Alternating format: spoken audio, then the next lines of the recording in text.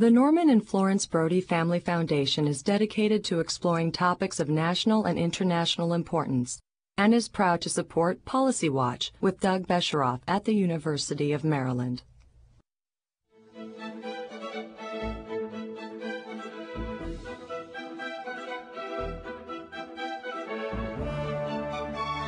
From the University of Maryland, this is Policy Watch with Doug Besheroff.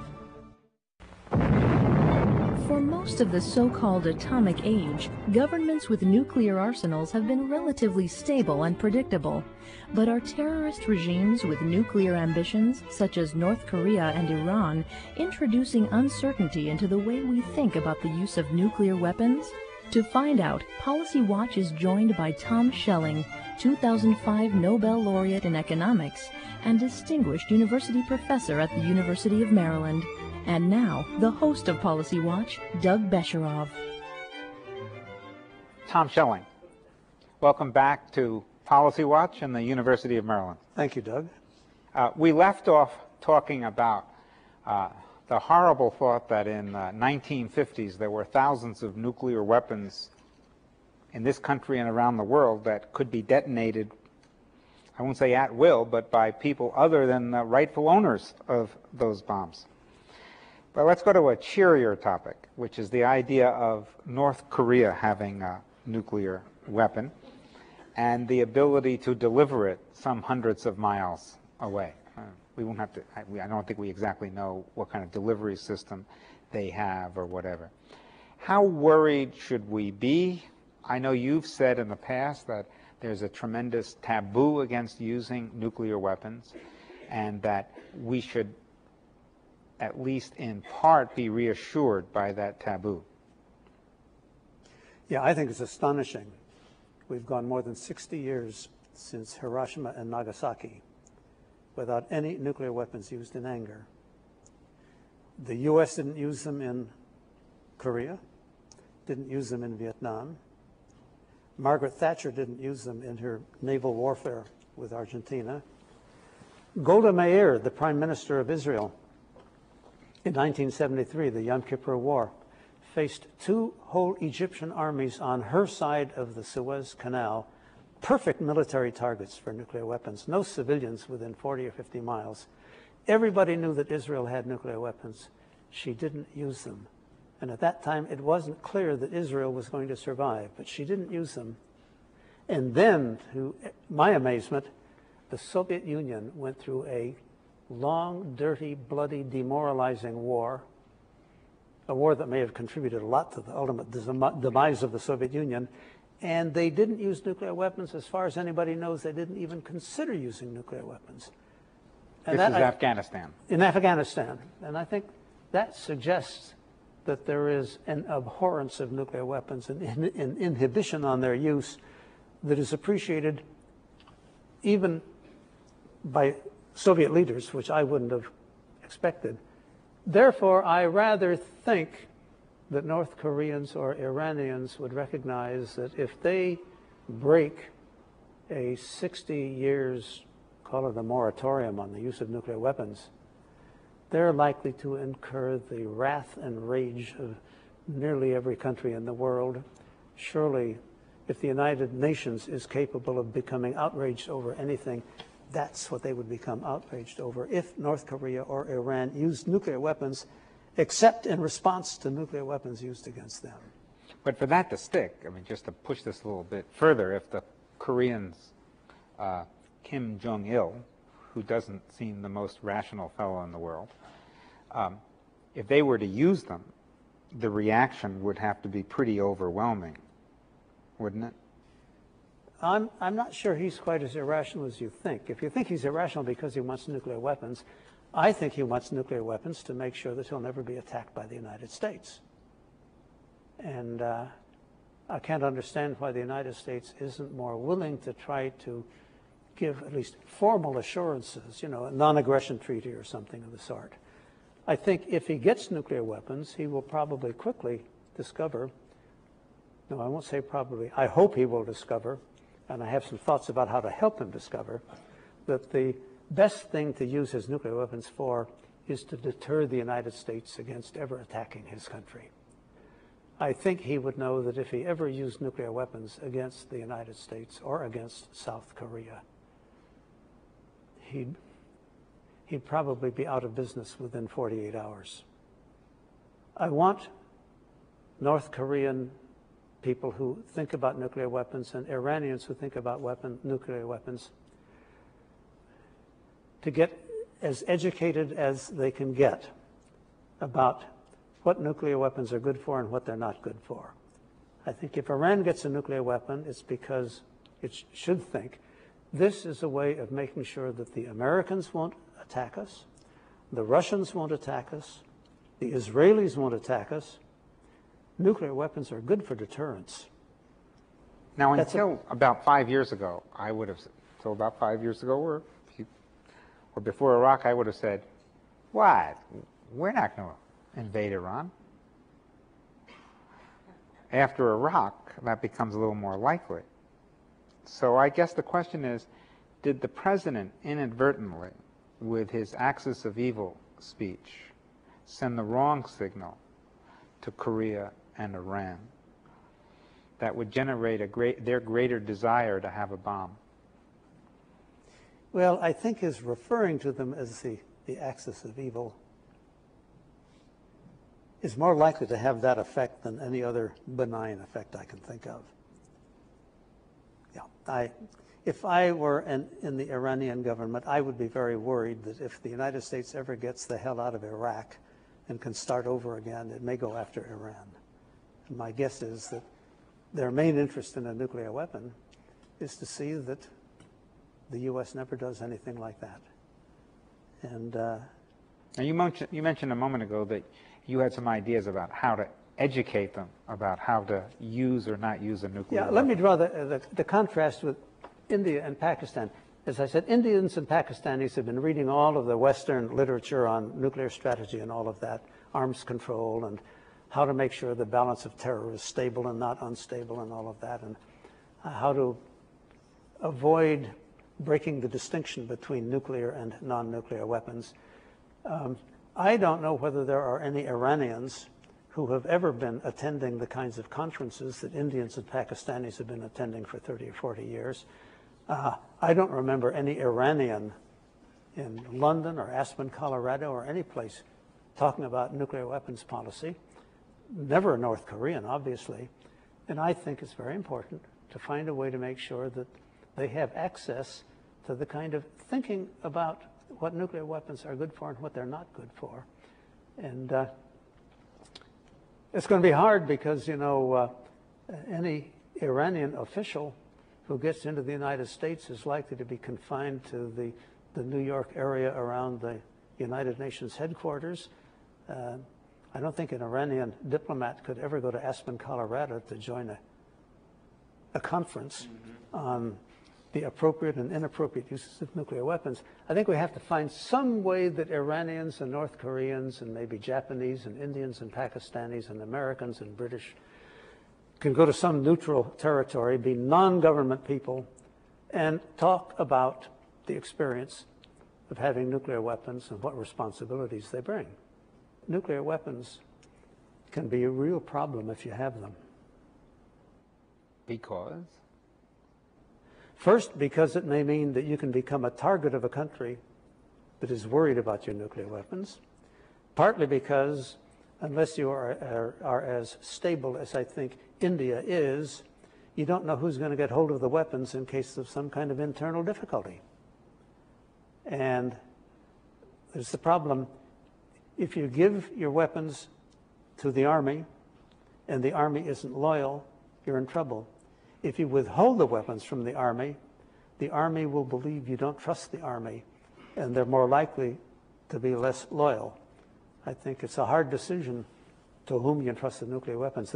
The Soviets, for decades, didn't let their nuclear warheads be under the custody of military officers. They were all political commissars.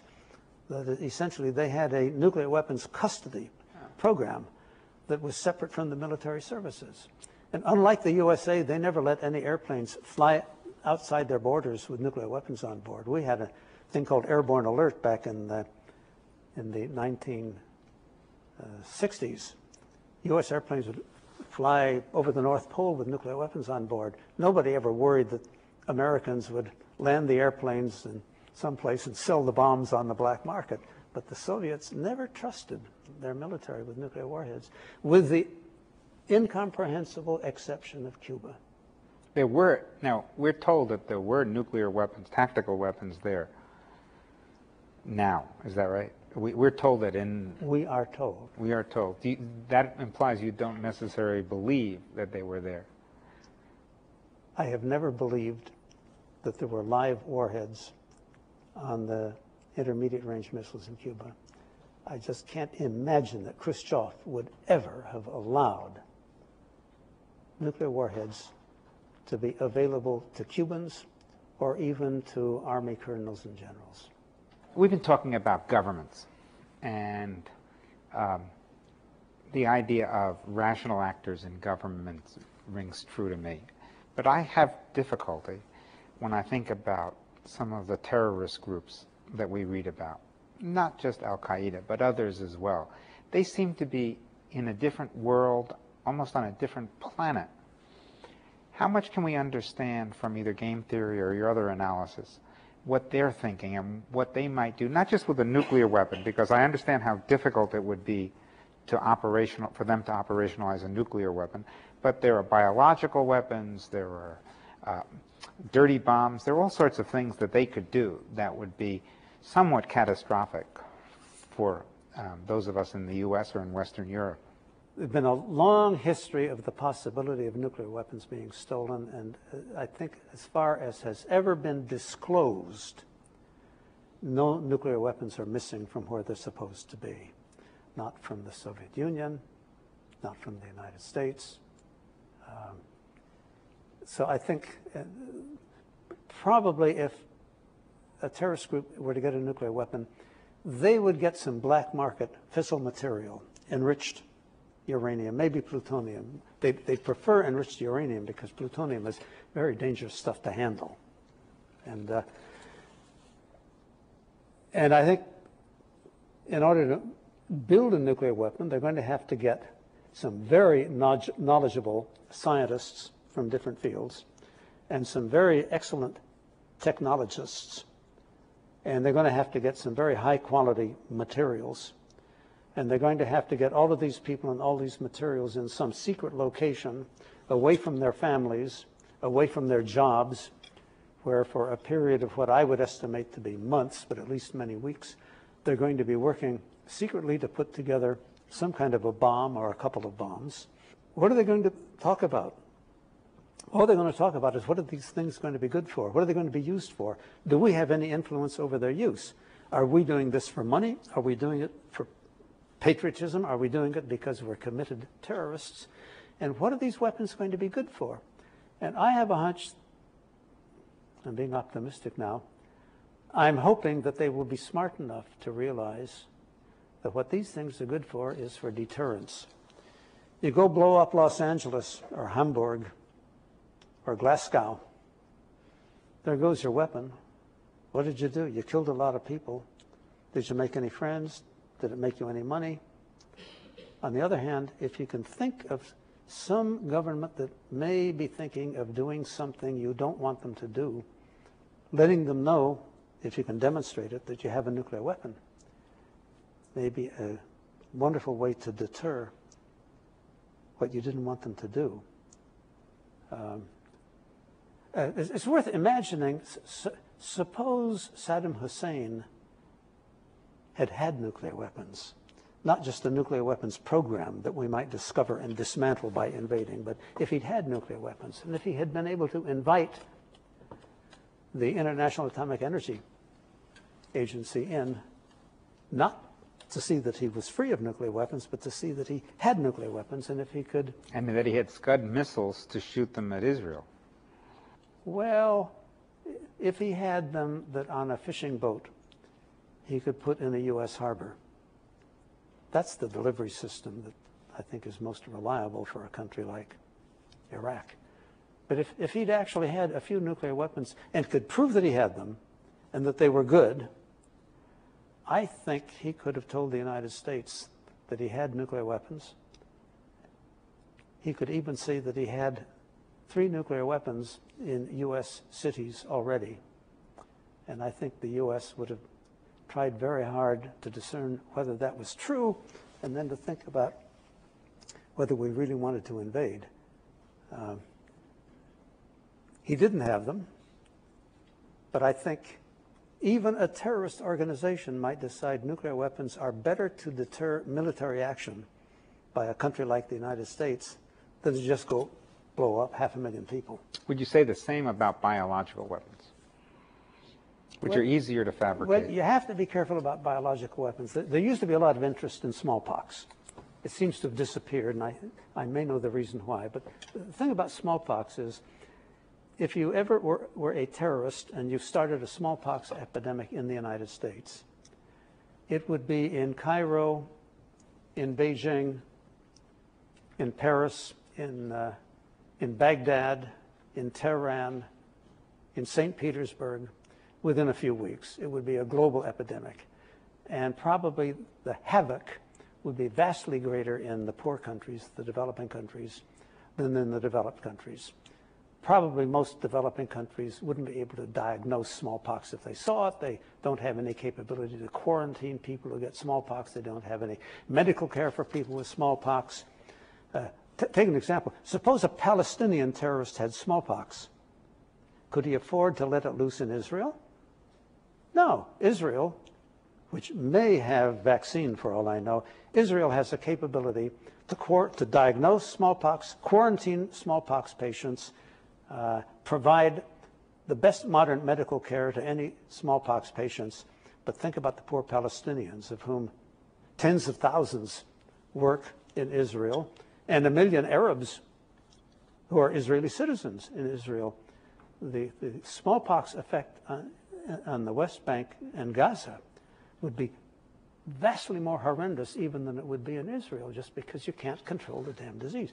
Therefore, I think I wanted, a couple of years ago, to find a way to make sure that any terrorist who thought he could get hold of smallpox should realize that this would really be mutual assured destruction. Now, that suggests to me that they want to use, if they want to use biological weapons, they want to use non-contagious disease weapons. But then the question arises, why do they want to make Americans sick? Are they really interested in the fact that Americans may die, or do they want to do something heroic, like the people who flew airplanes into the Twin Trade Towers? Terrorists have to think about what are they going to gain by letting loose a disease. Is that a heroic way to attack enemies, or is that just a way to go around making women and children miserable? So I'm not sure that they're interested, because if what they want is emulation, if they want recruits, if they want money and so forth, this is a rather ugly way to go about killing people. Now, most of what you've said and the conclusions that you've reached is not just reassuring because of the conclusion that you reach, but because you suggest that the world is, and the people in it, even the apparently bad actors, are rational. So how rational do you think the world is? Not just the terrorists, or is there a place for irrationality in your analysis? Sure, there's a lot of room for irrationality. It is now well known that President Reagan's wife spoke by telephone with a fortune teller in Los Angeles in order to decide whether she should let her husband travel by airplane. If you walk up Madison Avenue, as I did recently, there's at least one fortune teller in every block. And every newspaper I ever read, except for the New York Times, has the daily horoscope. Okay. Take me to Iran with this story. Take me to Iran. Now, you want to know rationality. I think the 19 guys who did what they did on September 11th were about as rational as you could get. They were able to make their plans. They were able to avoid drunken misdemeanors. They were able to avoid giving anything away. They were able to stick to a plan.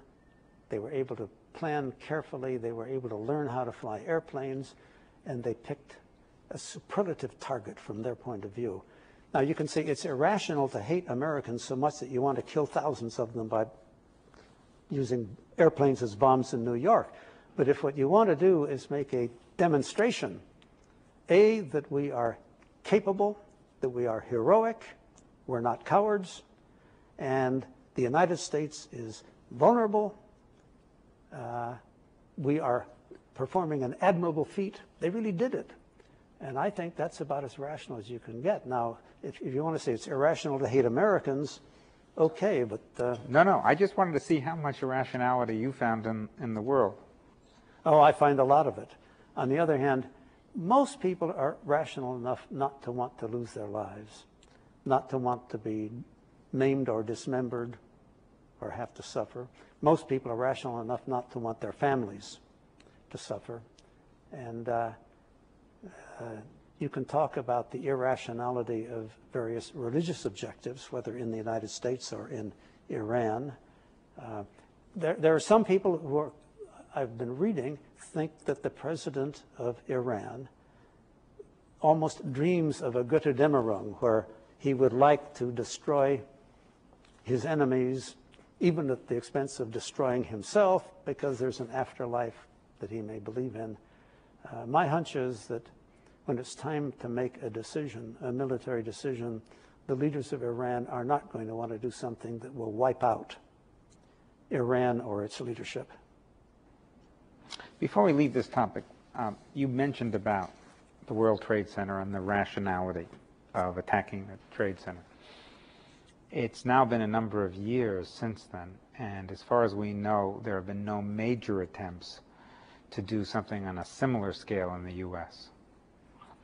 On the assumption that that's true, that things haven't happened that the American government has stopped and just not told us about, which doesn't seem too likely since the president would be eager to tell us about some serious successes. What do you suppose would be the reasoning behind not taking a truck filled with explosives and stopping under the Lincoln Tunnel, for example, and blowing it up? I can only assume that there aren't many terrorists in the United States who want to do that kind of thing. Terrorism, by and large, over the last 20 or 30 years, has done remarkably little damage.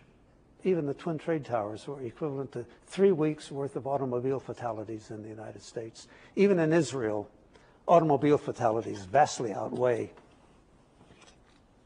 terrorist fatalities. You can get Australians terribly concerned about the bombing of a nightclub in Bali that was frequented by Australians. But you know, probably more Australians die by falling down stairs in a decade than would ever be killed in a terrorist attack. I wrote something about 15 years ago indicating that, as far as I could tell, terrorists had rarely done any real damage anywhere in the world, and they had almost never accomplished anything by their terrorism. I worried a little about whether that was going to be true of North Ireland. But even now, I would say, considering how vulnerable everybody in this country is to simple assassination, to your bomb in the Lincoln Tunnel, to a hand grenade in the Washington Metro. To the Washington sniper a few years ago. Well, the Washington snipers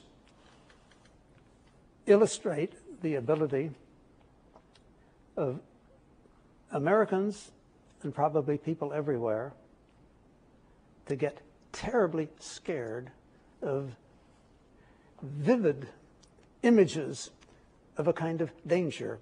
Now, here in a territory, the Washington metropolitan area, of about 3 million people, I believe 13 people were shot, of whom I believe 11 or 12 died. And the whole area was terrorized. You know, there were gasoline stations that put up tarpaulins so no terrorists could see who was filling his car with gasoline. I know those gas stations well. Yeah. I had a very good friend who was going to come and spend the weekend with me, who decided not to come until the terrorists had been caught. You know, go anywhere, the risk of being hit by one of those terrorists is minuscule, but it has a capacity to grip the imagination of people. And I think that something about President Bush's war on terrorism suggests that to him, thinking about terrorism makes it almost like living under the shadow of Soviet hydrogen bomb missiles for all of those years of the Cold War. You know, we really had an enemy back then. The idea that terrorism is the new version of that kind of situation, it just seems to me, doesn't stand up to examination. Let me just say to our viewers, if they want to contact us, you can email us at policywatch.umd, that's UMD for University of Maryland, .edu. Tom Schelling, thank you very much. Thank you, Doug.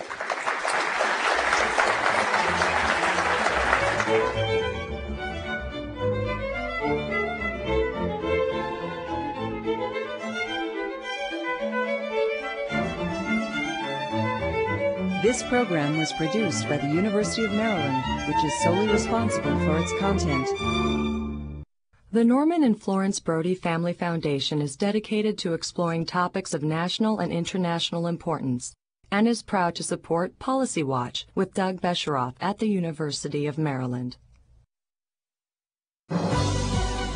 We are PBS.